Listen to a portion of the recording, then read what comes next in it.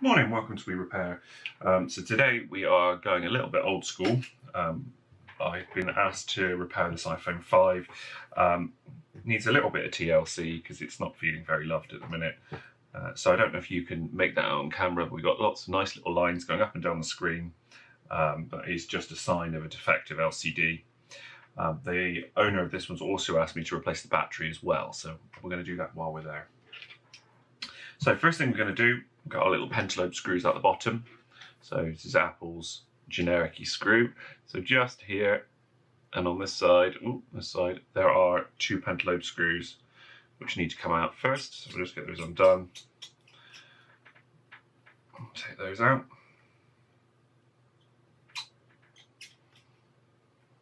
Like that.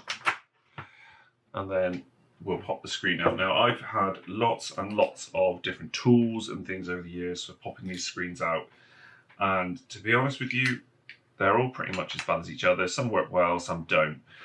The method I have used for the last few years is to get a very small blade, preferably a dull one, which is what I've got here, and to go just in between the screen and the chassis and just to very gently pry it up, just so you get it open, and then I do the rest of my nails, just like that. And then, so in this case, it looks like potentially the screen's been done before because the screen is separating from the frame just slightly. So you just have to work your way along and it will come. And then what we got to do, we'll open this up.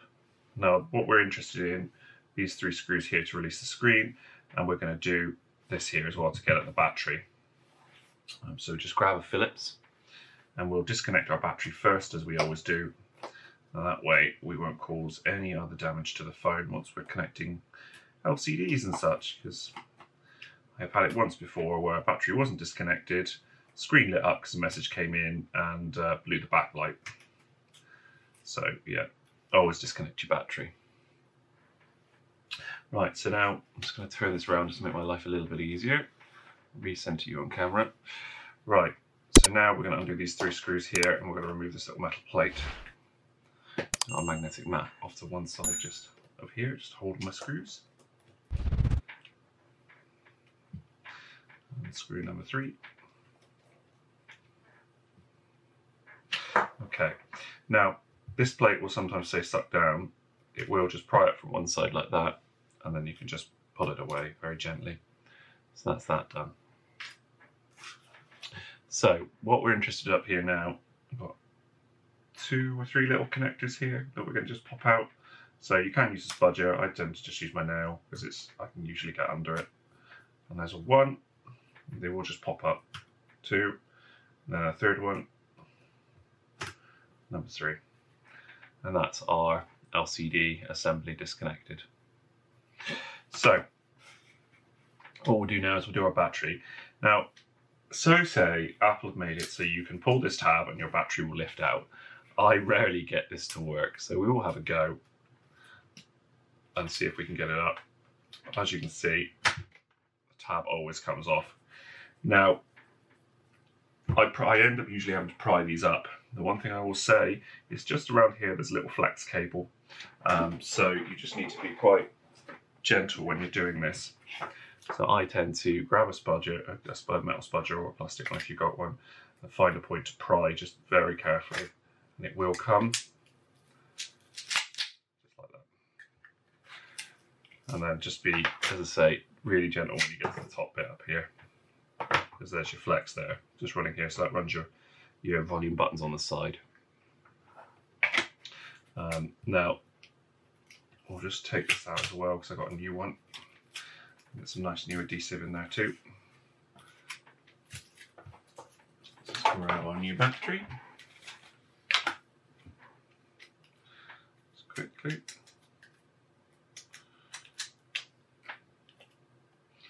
So again, I'll pop this back in here.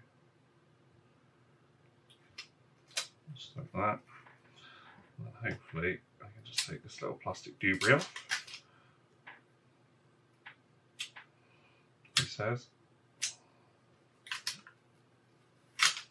There. There's our new battery sticker in place. Now let's grab our new battery.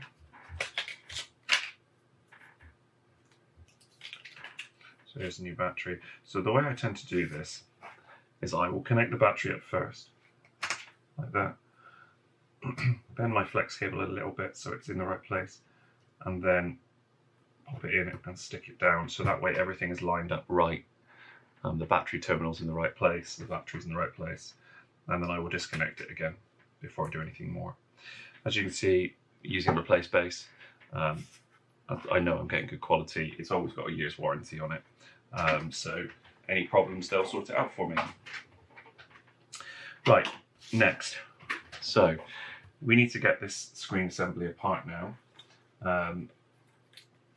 We need to get the home button out, we need to get the speaker out, and then we can start transferring over to our new screen. So if you bought a completely naked one like I have, then it will come looking like this.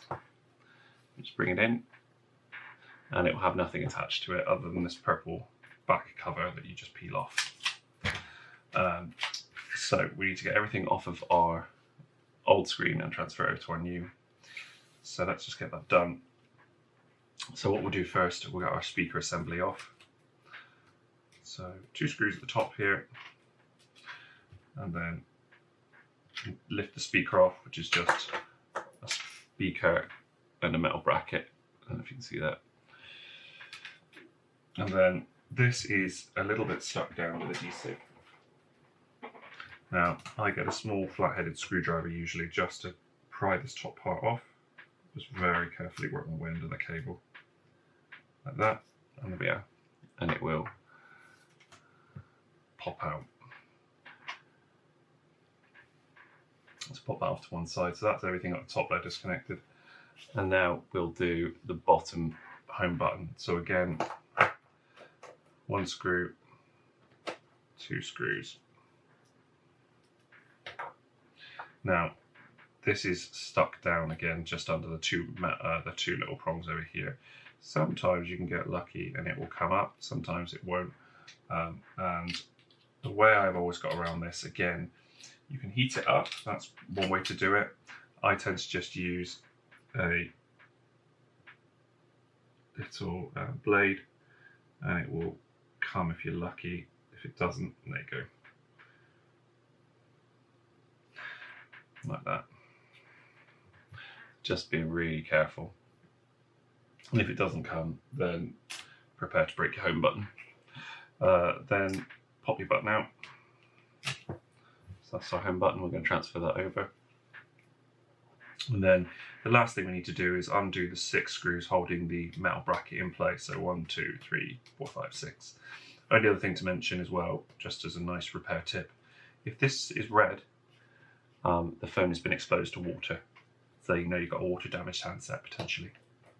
Sometimes though, if they've been in a steamy environment, you'll also get the fact that they'll go red, and actually they haven't been water damaged at all. But it's just one thing to watch out for. It won't necessarily hurt anything, but just as a troubleshooting piece, if you're having problems with the phone, you might find that that's the case. There is a couple of them in the phone that will go red, so you can sort of tell how far it's been exposed. So 2 more.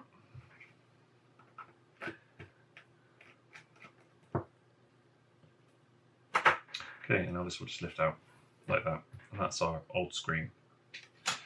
It looks to be a genuine one as well, so it's probably never been worked on this phone. So bring our new one in. So metal bracket first, and then we're just doing essentially the reverse of what we did previously. So we'll just screw this one down. I like to do my top and my bottom first, and then it sort of lines up all the screws on the side. And then we'll do our 2 side ones on either side. 1, 2. Turn it around, and we'll do the ones on this side. So again, these are quite small screws to work with, so you do need quite a fine Phillips.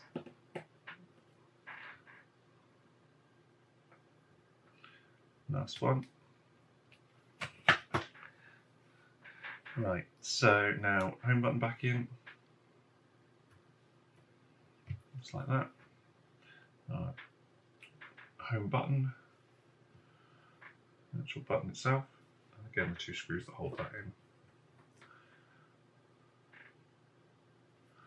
Sometimes I find you've got to adjust the screws on the back a little bit because the home button's not it doesn't sit quite as nicely as when it was in the OEM, the original screen, not the OEM. So I tend to peel the plastic back just a little bit. Just make sure I get a good press on the home button as well, which we are. Last thing, so the only thing I didn't transfer off the old screen is this little plastic bracket that the camera sits in and it lines everything up. So I tend to just take it out and then pop it back into my new screen, and that way our camera is all lined up in the right place. Okay, next. So what we'll do, we've got our little mic jack here. We're going to just push this into this little rubber grommet, and then we'll fold the camera assembly over on itself, like that. And everything should fit down really nicely and snugly into place. And then our speaker pushes down like that. And then we'll get our speaker bracket. Again, that will then hold absolutely everything in the right place. And grab our 2 screws. So the shorter screw goes on the right hand side. And then the longer screw goes up the top here. And that will hold everything in place. So next thing we want to do, bring our phone back in, pull this around this way, and then I tend to hold all my connectors up like this. Now you do need to keep this at a bit of an angle when you refit the screen, otherwise it won't go in very nicely. So align your first cable, push it down until you hear it click. Second cable, till it clicks, and third cable. And all the meantime, you'll need to sort of tilt the screen, otherwise you won't get the right angle. Okay, and then our metal bracket. So that clips over the top like this, and it should just clip in on one side, so it's sort of pointing upwards a little bit, like that. So that's how you should have it. It will pop a bit of an angle. And then what I tend to do is my furthest screw first, so that it holds the bracket in place. So let's just get that in. So again, through the top here, and that occasionally happens as well. This is the point where you need 12 pairs of hands. I do have something that I can hold these iPhone 5s with, so it holds everything in place where you fit the screws in. So I'll just do it this way. There we go, and that will now hold the bracket in place enough that you can do the rest of the screws unhindered. So let's just pop these on our screwdriver. And then the last one. And then we just need to connect our battery and put the battery cover back on. That's all back in place, so battery cover now back on. There's a little metal bracket for that. Grab our screws. There's 2 different screws here, so just keep an eye on which one is which. The slightly larger one goes over this middle screw hole. Sorry, it's quite difficult to sort of show you because it is quite tiny on camera, and the last one goes just here. So that's that all refitted now. So then with this screen, you want to bring it flat, hook the top in because there's a little sort of catchy bit, and then slowly go flat and just push it down all the way around like that until you hear it click. So there we go, that's all refitted. And then the last thing we're going to do is refit our pentalobe screws in the bottom here. So again, there's 1, there's 2, and screw those in.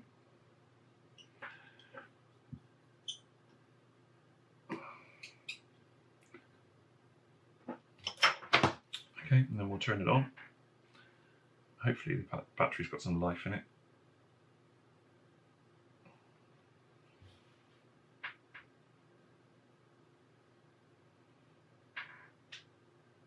No juice in that battery, so let's get I'll go and pop and get a charger and get the phone turned on, then I'll come back to you in just a second.